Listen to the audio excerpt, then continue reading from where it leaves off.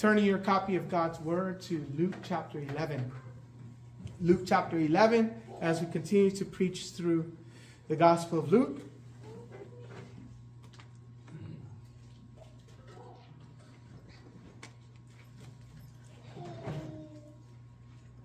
Luke chapter 11, we'll be picking it up at verse 33. And our text will be verses 33 to 36.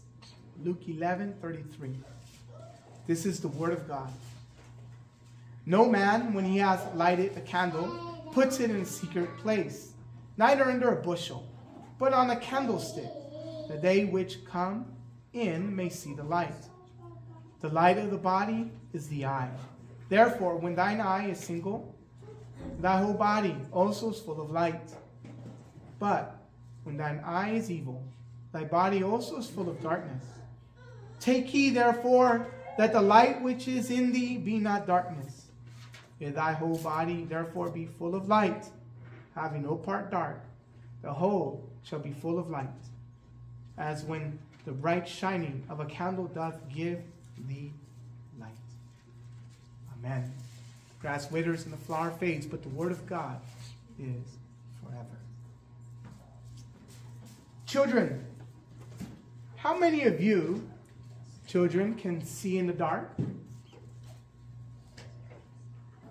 Children, how many of you need a light to see in the dark?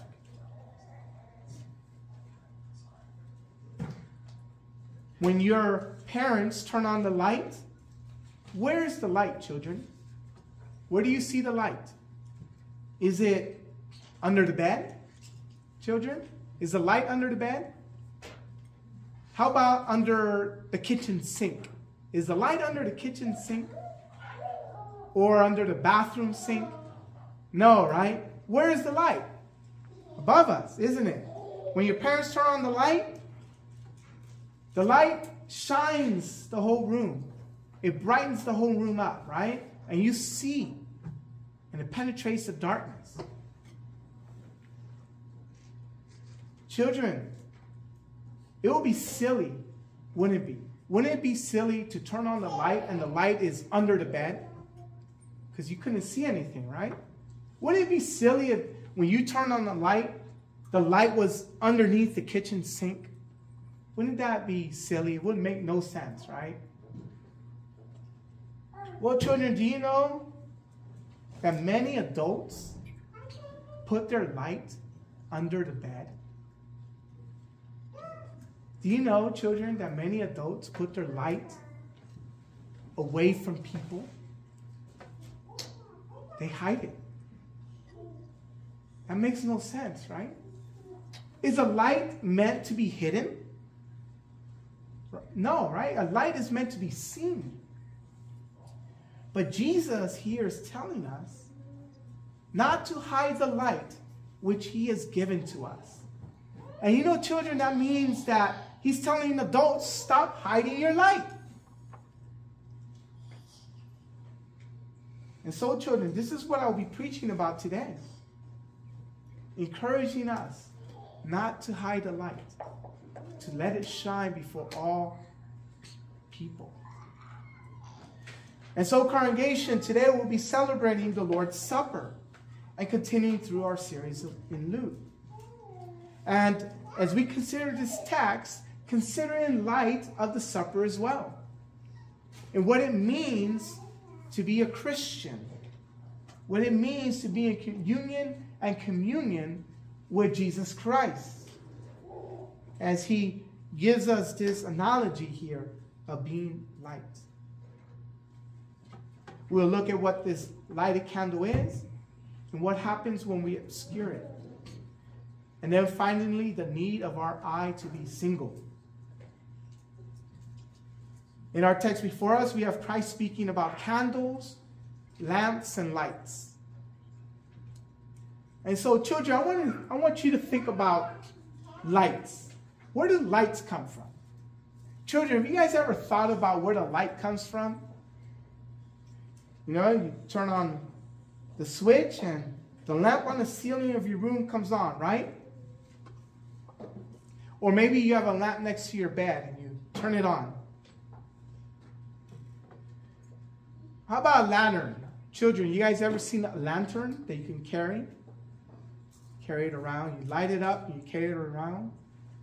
You know, Nevada was a mining state a long time ago, and the miners were going into the caves, into the holes in the ground, carrying a lantern, right? They have no electricity, carrying a lantern into the caves. Children, what happens when the power goes out? What do your parents do? What do your parents do? They break out what? Flashlights and candles, don't they? They bring out candles and flashlights. Well, you see, our Lord Jesus Christ in this text, children, he's talking about different sources of light. See in verse 33, where it says, light to light. It says, when he has lighted a candle, which is to light, it means to set fire to. Remember back then they didn't have electricity. They didn't flick a switch and lights came on. They needed to start a little mini fire, like a match. And then they would put it onto the candle so that it could be lit. That is what he's speaking of here. You light something to light the candle or the lamp. And then he says that they light a candle or a lantern when they light it up. And once the candle or lamp is lit, they put it on what? A candlestick. So they what? Could carry it wherever they want. Think about it. You put a candle on a candlestick so you can carry it. So that wherever you go, that light dispels the darkness. Think about a candlestick like a flashlight without batteries. You can carry it wherever you want. Then the verse ends with the word light again. And here is a different Greek word, one that is used at the beginning of the verse. And it's actually speaking of light itself, not the lighting of light, but the actual light like the light of the sun or the stars. And when you look at the sun or you look at the stars, they give off their own light. Then at verse 34, the word light at the beginning is the word for candle or lantern. So Jesus is teaching us that the lantern or the candle of the body is the eye. Children, did you know your eye is the candle of your body? Think about it. Have you ever tried to walk anywhere with your eyes covered? You can't see anything, right? You might stumble into something. But once you remove your hand, you can see. You see the eye is the candle of your body. And then we see that the Lord Jesus tells us that when the body is full of light, that word light here is a different Greek word. It means being composed of light or being well lit or being full of light. You see, the body becomes light and becomes brightness. And then when we get to verse 35, it says that the light, that word light, is another Greek word. So you're keeping track how many words Christ is using here for the one word translated as light. You see in verse 35, he's then teaching us that the light is the brightness of a lantern or star or fire. In the morning when the sun rises, it becomes very bright. And we say, what a bright sunshine. Very clear for everyone to see. No one can miss the brightness of the sun's light. And then in verse 36, the first and second word for light means brightness. And then the last word, which is translated candle or lantern, here means something that gives off light or enlightens the mind. And so Christ uses 4 distinct Greek words here, which are all translated to English as either light or brightness. Now, why do I bring this up? It's not to show off what I know about Greek. It's not to criticize the translation at all. It is because words matter. And especially when Jesus, who is the Word of God, uses them, it should matter to us. And these nuances are important for us to further appreciate the text. Our Lord is teaching his disciples, which includes all of you who have embraced Jesus Christ, how we are to conduct ourselves in this world as his disciples, and how our candle is to shine and to light the world. How we as Christians should be full of brightness and sunshine, full of light. The very first thing we must understand is this: that if you are to be light, you must first have received light. You cannot light, a candle cannot give off light until it's lit. Until it's lit, the candle is dead. Who lights the candle in your life? But when you were without Christ, you were dead. Dead in sins. The Holy Spirit gives life. In Genesis, we learned this very early. And he breathed into the man that he had formed from the ground the Spirit, and he became a living soul. Does not Jesus say this in John 3? To enter into the kingdom, you must be born again. You must have light. So you see, the source of all light is God, the Holy Spirit, who enlightens us, Jesus Christ, who gives us light. Remember that Jesus says that he is the light of the world. So all who embrace him receive light. And the Holy Spirit enlightens our minds, removing the darkness of sin and false religion. For the Apostle Paul says, without Christ, our minds are darkened. All those in this world who live without Christ have darkened minds. They have no light. And so we too then are called to be light. Christ being the light of the world, we also are called to be lights of the world. Jesus says something that all people would immediately understand here in this text when he says, when you light a candle, you don't put it in a secret place or under a bushel. He understands that people will take that as nonsense. Children even know this. This is why I asked them. When you light a candle or turn on the light or turn on a flashlight, you don't hide it. It is to be put forth so all can see it. And Jesus is telling us that you are to be light, to be the lights to the world, for this world is in darkness. And so, if you use these categories of extrovert and introvert, and you call yourself introvert, guess what? I have some bad news for you. You have to be the center of attention to bring Christ all glory in this world. For you are to shine as bright as the light. You cannot hide it. All the world is to see Christ in you. 1 Thessalonians 5:5, Paul summarizes Christ's teaching this way. Ye are all the children of light and the children of the day. We are not of the night nor of darkness. We are to be children of the light. So how bright does your light shine? How well lit is your candle or your lamp? Is it bright like a city on a hill? Or has it grown dim due to your dipping the lamp into the darkness of the world, obscuring the light with the covering or shutters of sin? You may say, but I'm a Christian. My parents were or are. I go to church. I do this and that. Why would my lamp be dimmed? Why would the light from my candle be obscured?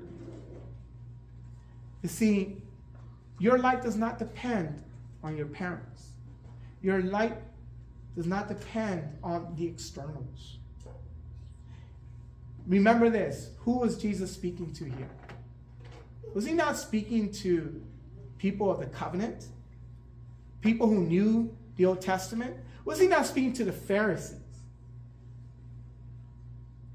They thought themselves righteous and full of light. Yet the Lord rebukes them, for their light was a cheap reflection of their traditions of men.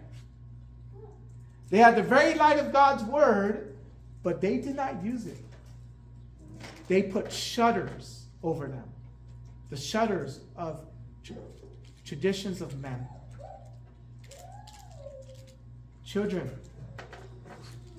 if you were out in a dark spot in your backyard at nighttime and you lost your favorite toy, would you depend on the light from those stars far, far away to find your toy? That light is bright, but not bright enough to find your small toy in your dark backyard, isn't it? Would you not turn on the light to look, to find your lost toy?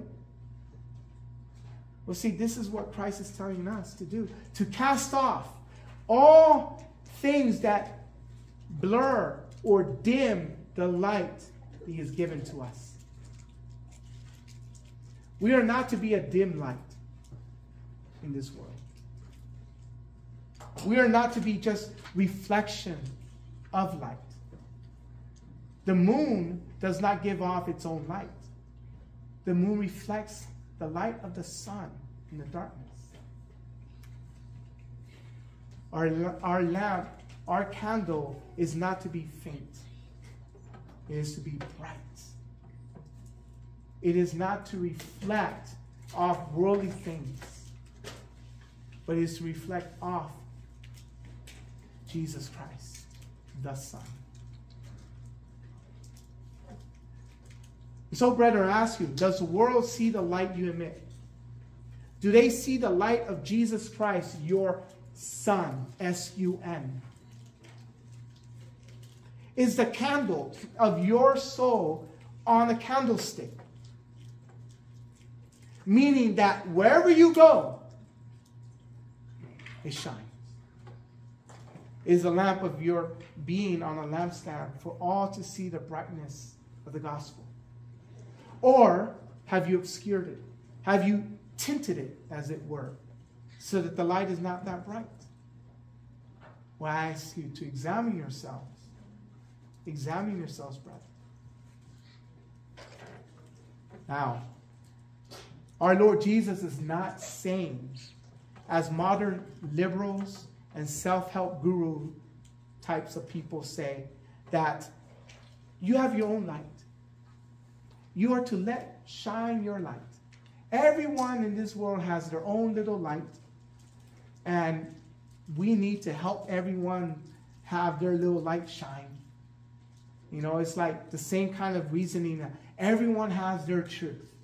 You have your truth, I have my truth. And we can agree to disagree, but one truth cannot triumph over another truth because we all have our own truths. The Lord is not saying this here. It's nonsense. You do not have your own light. The people of the world who are not in Christ don't have any light. If anything, it is a false light. It is like the light of the moon. It reflects off of something else. Because if you are not in Jesus Christ, you do not have true light, but darkness. You have darkness.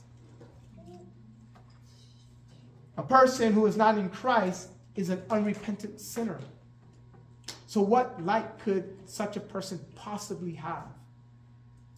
For even their good works are smeared in vile sin. No.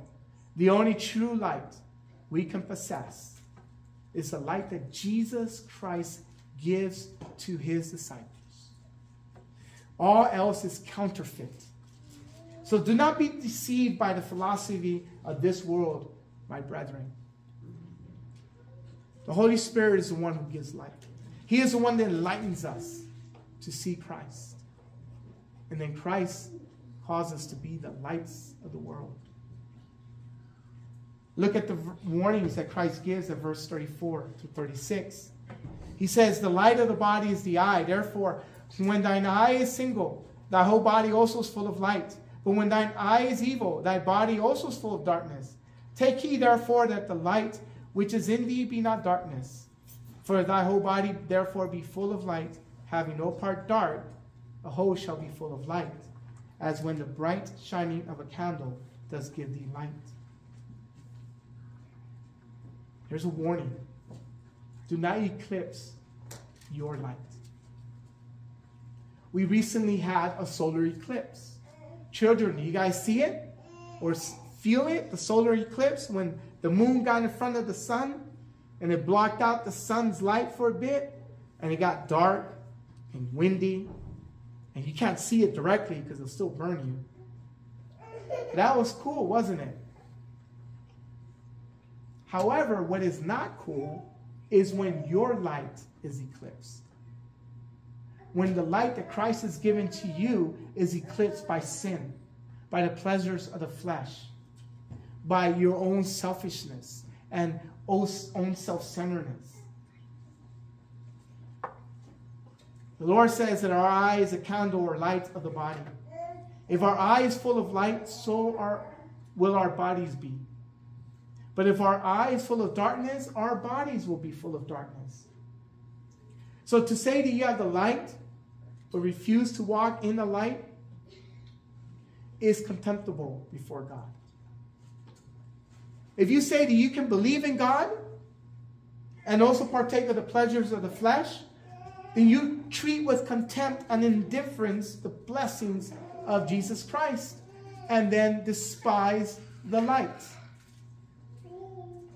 And how many people are out there running around saying they are Christian, but enjoy the pleasures of the flesh? Such people have their lights dimmed, if they have any light at all. And those lights that are dim can be snuffed out. Snuffed out so that they no longer shine any light. And so these things of selfishness and self-centeredness dim our light. We say that we want people to believe in Jesus Christ. But when it comes to getting those who hear to become disciples, do you suddenly retreat into your selfish shell, dimming your light to not be bothered? Do you trim your candle? Do you say you want to love your husband or love your wife more and more, yet when it comes to it, you're unwilling to shine Christ's light when your loved one plunges into some kind of darkness? Unwilling to shine the light on their predicament to help them out of that dark tunnel? Do you want to be the light of Christ, yet when it comes to being the light of Christ, do you back out and give up sinful excuses to do so? Then you are dimming it. You are covering it. You're putting shutters over it. And this is what Christ doesn't want us to do.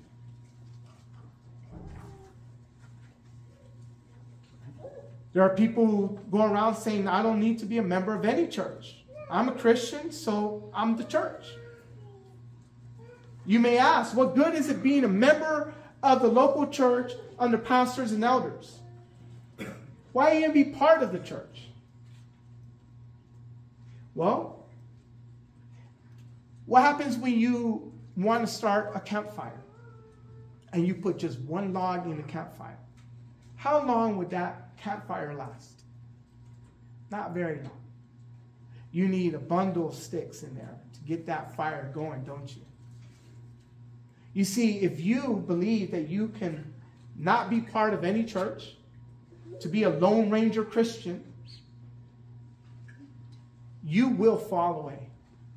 You will fall prey to your lusts, and you will burn out. Christ calls us to be part of the church. Christ calls us to be part of his people, to be under pastors and elders. Because Christ has given pastors and elders to the church for people to be under, to be shepherded by them. To despise that is to despise what Christ has given. And if you despise what Christ has given, what kind of light are you really shining forth? Because pastors, and we see this in many passages of the scripture, like Revelation, are called the candles of the church. They are to light the way of God to his people. And so to despise pastors and elders and the church overall is to despise the light that Christ has given to the church. So how can you be a Lone Ranger Christian?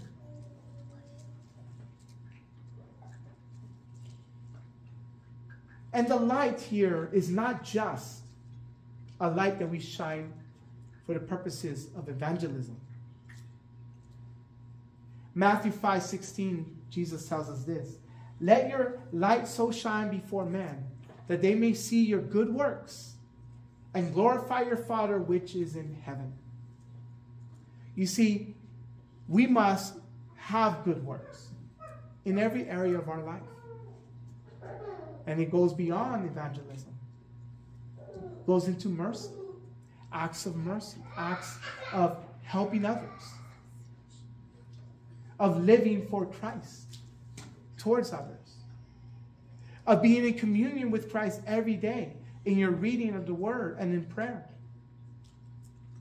We must couple our testimony of Christ with good works, not for salvation, but to demonstrate that we are his servants who conduct his works in this world. What if a person is preaching the Word of God out in the open, in public, and a person comes up to him and says,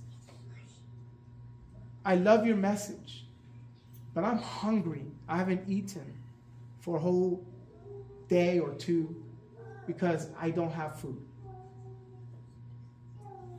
And what if that preacher says to him, "You know what? Get away from me, kid. You're bothering me. I'm here to give the bread of life, not the bread of the body. Go get a job." Is he shining the light of Christ when he says that? He may sound pious. Pious as a Pharisee. What did Christ do many times? We have at least 2 examples of this. Did he not sit down thousands of people and feed them after he preached, so they wouldn't go away faint? So when we are out there, be ready to clothe people, to feed them, to help them, so that your message matches your works, and your works, your message. Maybe you say you're a good husband, but you abuse your wife and mistreat your children. How is this being a godly light to the world?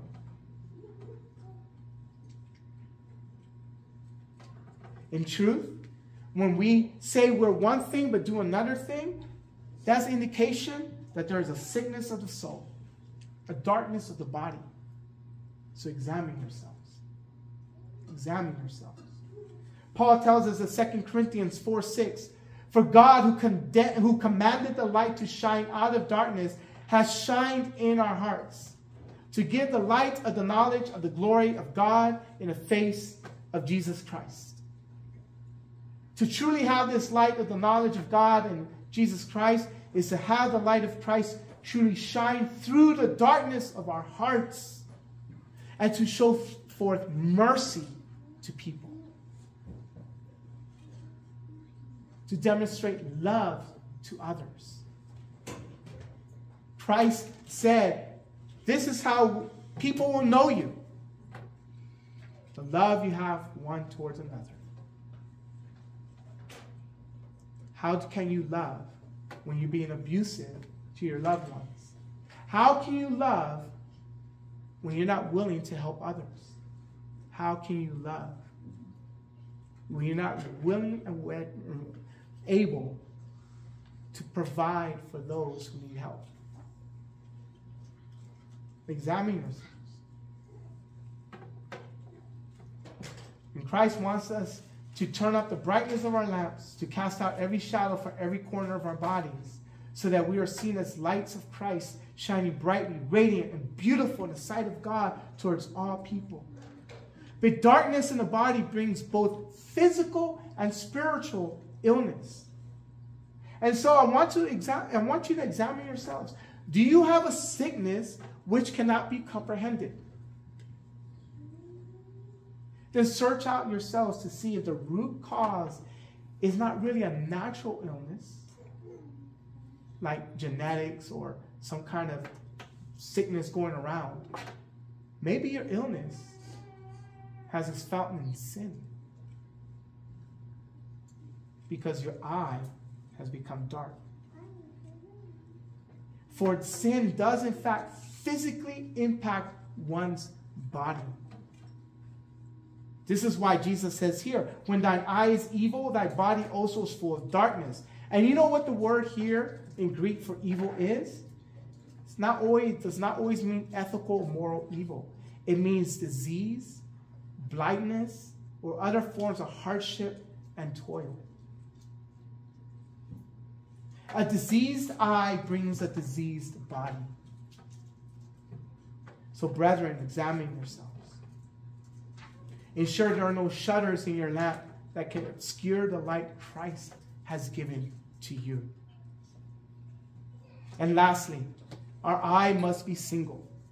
This can also be understood as having a single mind, focused on Christ. Elijah asked the people, how long halt or limp ye between two opinions? If the Lord be God, follow him. And then to paraphrase the rest of what he says, if your self-interests are more important, then follow yourselves. But you cannot follow both. You can either follow God or follow your self-interests. You cannot follow both. In the New Testament, we are told not to be double-minded. James tells us a double-minded man is unstable in all his ways. How's your spiritual walk? Is it unstable? Are you saying, I try to grow in my sanctification, but I don't seem to be growing? Well, maybe you have a double mind. Maybe your eye is not single. Maybe you are halting or limping between two opinions. Examine yourselves. Part of following Christ is to do good works in his name. To give a cup of cold water to your neighbor. Not just your neighbor, to your enemy. Yet, why do we find it very difficult to give a cup of cold water to someone who seeks Christ? Or to one who is your brother or sister? Is it because you think you are too good or more spiritual than they are? Then your eye is not single, and you limp between two opinions. Do not be double-minded. Or is it because you think, I shouldn't be so strict in my doctrine? They're too strict, so therefore I'm going to do what I want.